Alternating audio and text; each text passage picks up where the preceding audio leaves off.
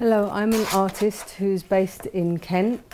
About 3 years ago I became very mentally ill because I was watching my father die, my stepfather. He was dying of cancer and I was helping him through until he died, and also my real father became ill with dementia. This caused a breakdown and I had a spell in hospital. Fundamentally my art is inspired by nature, but when I had my breakdown I was in hospital, I found it was an excellent way to show people how I was thinking, because I wasn't able to verbally tell people how I was thinking.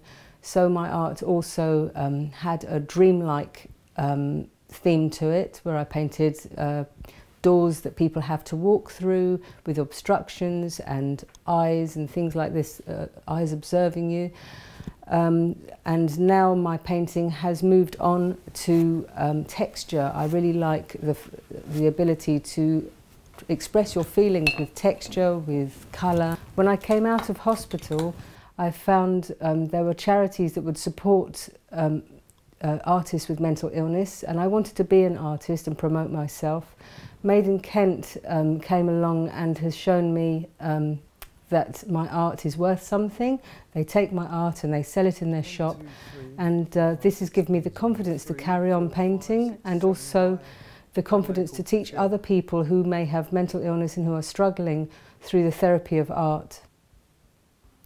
I was invited to the shop Made in Kent when it first opened for to its launch, and I was amazed at how different this shop is, because I was used to Mind being a charity shop where people would bring belongings, clothes, second-hand products, and I didn't expect such a beautiful presentation of people's work. They're not second-hand, they're made by hand by artists in Kent.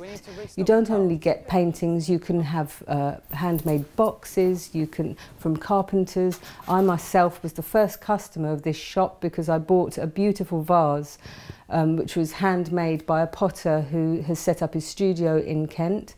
And I think the supporting of and encouraging of these artists is so important, because as an artist you feel you're quite alone, and when people appreciate your artwork and give it this respect, you're encouraged to carry on making more artwork.